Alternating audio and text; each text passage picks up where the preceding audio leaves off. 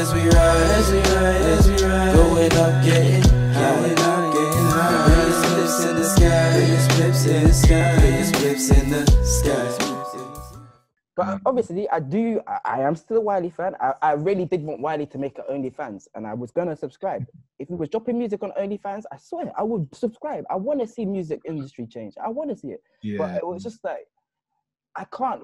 Your tweets were a fit of rage. You know, like, if you had really sat down and like, I can tell that you had it in your notes before you tweeted it, cool, bruv. But those were just that was a fit of rage, and you even came back and backpedaled on the news and said that, yeah, I didn't say it correctly. That's on you, bro. Like, yeah. The I internet, mean, go on. Go on. I was just gonna say that we don't believe in repercussions on our actions on the internet, and there is, innit? And sometimes we have to be shown that, because the next person might tweet something similar to what Wiley said, but tweet it in such a way that you can't shut me down for it, bro. Like, everything I said was a fact, but you can't just go on there and just be like that. It's calling people cowards, you know. Black people don't call the police, but Jewish cowards do, and Wiley speak his mind, fuck you, you know. You're literally attacking a whole set of people, bro, the same way that we would feel attacked if...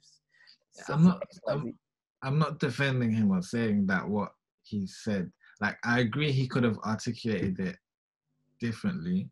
So I don't agree 100% or anything, but I just think the manner in which it was dealt with was a bit rash. Now, if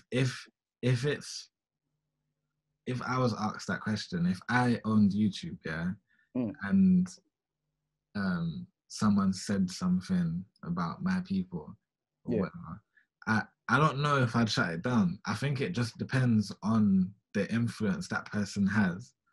However, I do hear that, like, if I let, you know, something like that slide, then God knows what could go up and what can get out there. Yeah. So I think, right, that's one way to look at it. Or yeah, that's like one way I'm looking at it. But then again, I do agree that we should have our own platforms that we can express, you know, whatever we want and protect our own.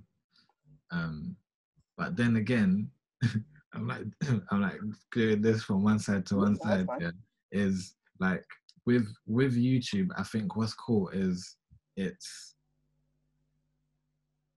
I don't know, maybe it's just how I've looked at it or my ignorance towards it, but it seems like it's just an open thing and you can put what you want on there. Although, you definitely get flagged on YouTube. Yeah, like, because certain things, but more time you're not gonna put something that like majority people won't watch. Like, I think if there are people putting like wanting to put, let's say, nudity or whatever, that's not allowed. Like, and that makes sense. There's kids and there's you know, that sort of thing. So I feel YouTube's just that platform where, and social media is just those are platforms to voice an opinion, and I feel everyone's entitled to their own opinion and voice. But I feel maybe if Wiley was to be like, or this person attacking YouTube, if they were saying, let's come together, I'm trying to set up a gathering to cause violence, then instantly you're getting shut down. You're getting revoked. Like no ramping. But I think just voicing an opinion is allowed. It's fine. Man said all Jewish people are racist, bro. Call them all cowards. But look at Trump. What I'm saying to you, like, but Trump's manager isn't Jewish. Trump's label manager isn't Jewish. You know what I mean? Or black or whatever, like, or Chinese. You know what I mean? He's got less to lose in that regard. Do you know what I mean? So what I'm saying is like, don't bite the hand if you need to be fed from that fucking hand, and then complain when that hand spanks you, bro. You know what I'm saying? I agree. That's it. I'm not saying that Wiley wasn't. I'm just saying he went the wrong way about doing what he's doing. Bro, if you make sure you're completely independent and a man can't tell you we're dropping you. Yeah. Make sure that you got all your money set up, and when your YouTube channel gets shut down, that you're okay. Because you have to remember, you cannot go and attack a person that literally holds all your power. Like, they got it all in their hands, you know. YouTube man, TikTok man, Facebook man, and that's the same as the Instagram man, the same as the Snapchat man, or whatever, you know what I mean? So it's just like, I don't think in that regard, I can't knock it, bro. Like, because I can say if the shoe was on the other foot, I would like for it to be dealt with the same way. Yeah, no, and I hear that, yeah.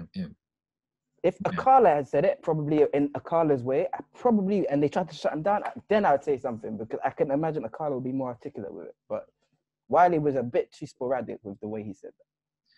Yeah, I guess maybe that kind of ties back into the whole plans and goals. Like, maybe he just had the plan to go onto YouTube, but the goal should have been using it to just stick to music or social media, like not to do certain things, you know. Something happened and a Jewish person was involved, some sort of deal fell through or something, and that's why he just flipped out, bro. People tweet when they're angry. That's why you shouldn't have a phone like that so accessible. Like, people just be saying mad shit on the internet, you know, exposing their other half, and they're gonna get back together next week and shit. Like, bro, chill the fuck out. Like, crazy. So yeah, no, he was definitely, that was a bit of a mad one, but we need to. Now follow me as we ride, going up, getting high. Biggest flips in the sky, biggest flips in the sky, biggest flips in the sky. Now follow me as we ride, going up, getting high. Biggest flips in the sky, biggest flips in the sky. Roaches in the ashtray, I resurrect one like a phoenix. The way it rises from the ashes, I'd light it.